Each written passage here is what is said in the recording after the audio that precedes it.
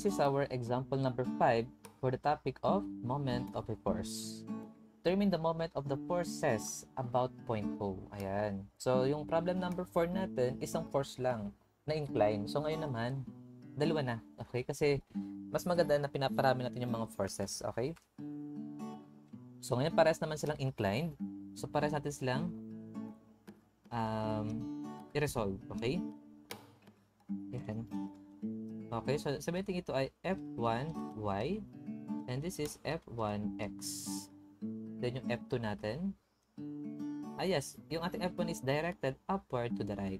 At yung ating F2 is directed downward, okay, to the right. Ayan. So this is F2x and this is F2y. So convert muna natin. So ito, okay, yung ating F1y is equivalent to 500 multiplied by, okay, so based sa problem number 4 natin, so gamitin natin yung concept na yun or shortcut. So gagamitin natin dito na slope is 3 over 5. So this is 300 Newton. At yung ating F1x is equals to 500 multiplied by 4 over 5.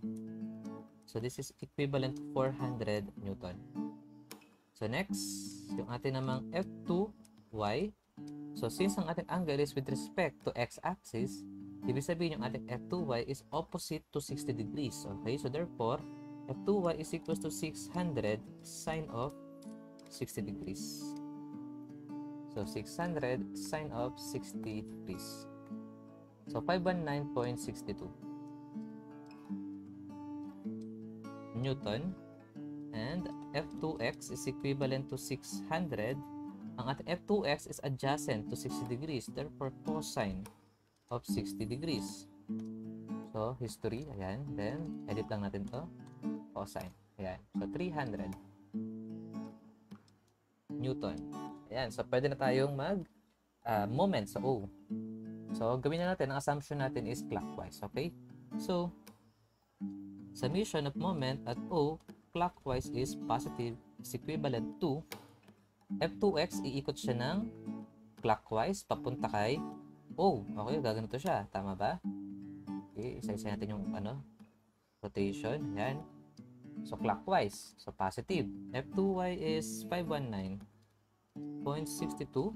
multiplied by moment arm. Ang moment arm niya is 0.125 and 0.13. So, pinagsama. So, that is 0.425. Then yung F2x, pwede natin i-extend yung moment arm niya. I mean, line of action. Ayan. Ayan.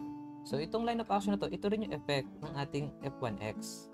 Then, therefore, ito yung kanyang moment arm. Ito. Ayan.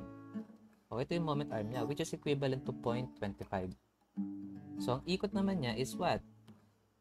Ang ikot nitong F2x natin is pa ganyan. So, clockwise din. Okay, so sabihin positive. F2x is 300 multiplied by moment arm na 0.25. Okay, then F1x, parehas lang sila ng line of action ng F2x. Ibig sabihin, parehas lang din sila ng rotation. So positive F1x, which is equivalent to 400 multiplied by 0.25. Okay, yung F1y, i-extend natin yung kanyang line of action. Ito, yan. Then, ang kanyang moment arm is ito. Okay? Kasi ito yung perpendicular kay F1x. Which is equivalent to what? This distance, which is equivalent to 0.425. At ang ikot nito, yung ating F1x is... okay, pag ganito kasi F1x yan. Okay, so ang ikot niya is counterclockwise. Okay, so ibig sabihin, negative. Ang F1y is 300 multiplied by 0.425. So this is what? Newton and meter. So Newton meter ang ating moment. So moment at O is equivalent to, okay, moment at O. Marami-rami ito. So 519.62 multiplied by 0.425 plus 300 multiplied by, wait lang. Ayan. 300 multiplied by 0.25 plus 400 multiplied by 0.25 minus 300 multiplied by 0.425. And so 268.34. So positive 268.34. So ano ba? 268.34 Newton meter.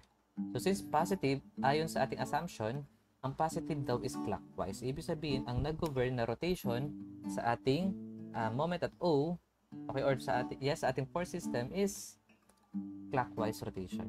Okay? Ayan. So same pa rin din naman sa concept ng ating problem number 4. So pares na pares pa rin. So if you want to check dun sa isang assumption natin na counterclockwise is positive, yes, pwede nyo i-check yun. Sabihin ko sa inyo, ang lalabas rin is 268.34 at ang rotation niya is counterclockwise. Ang rotation pa rin niya is clockwise. Okay? So, yan. So, this is our problem number 5 for the moment of a force topic. So, thank you for watching. Bye!